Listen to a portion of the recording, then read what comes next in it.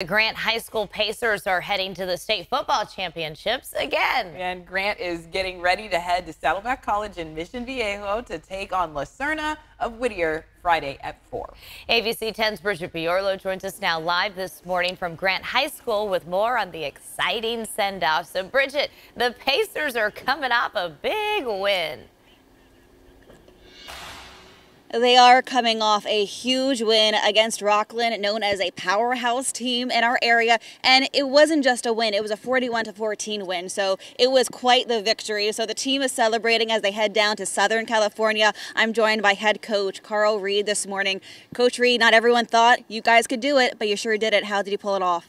I mean, this team lived by the motto, win the day. They practiced hard and took care of business, and the results are what you see on the field. And this is the second time your team, under your watch, going to the state championships. You won last year on your home turf advantage perhaps, Del Paso Heights.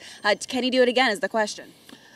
We're prepared to, so we should be able to do it. And the coaching staff's prepared our athletes, and they've been watching film. We had a good week of practice, so I believe we're ready to take care of that. Your third year as head coach with 2 state championship victories, perhaps. Not a bad track record for you. You've been part of this team for over 20 years. You're a graduate of Grant High. What is it like to be a part of this organization, and how do you feel about your players?